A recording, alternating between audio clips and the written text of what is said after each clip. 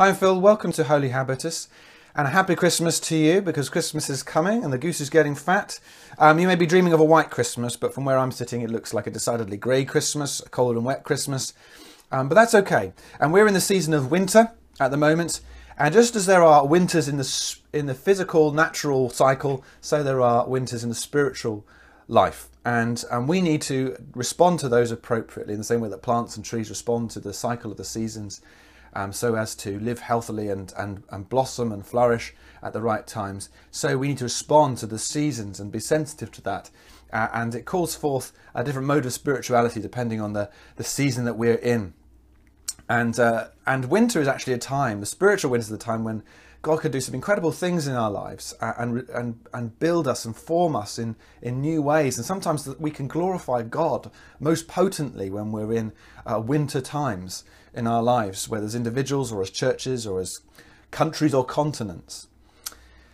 I read this wonderful statement of faith from the book of Habakkuk. I'm getting to the end of the one-year Bible, and he says this right at the end of his letter: even though the fig trees have no blossoms and there are no grapes on the vines, even though the olive crop fails and the fields lie empty and barren, even though the flocks die in the fields and the cattle barns are empty, yet I will rejoice in the Lord.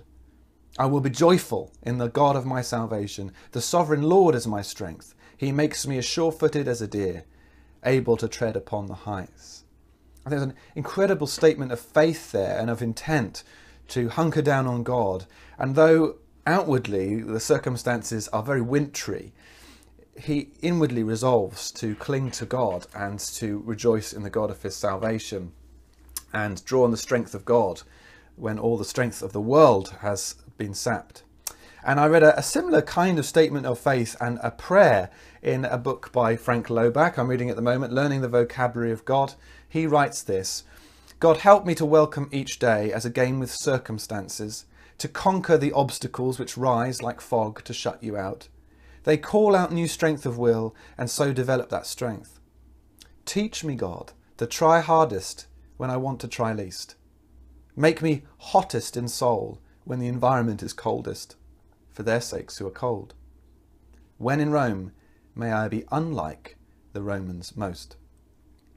I really like that declaration of intent. I will hold on to you, Lord. Teach me, Lord, to try hardest when I want to try least.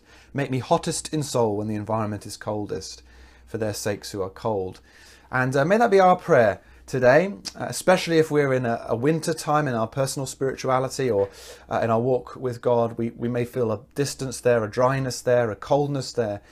But this is the time when God can form a wonderful song of worship within our hearts. And let that prayer be our prayer, the prayer of Habakkuk, the prayer of Frank Loback this morning. And let us hunker down deep and look to the spring.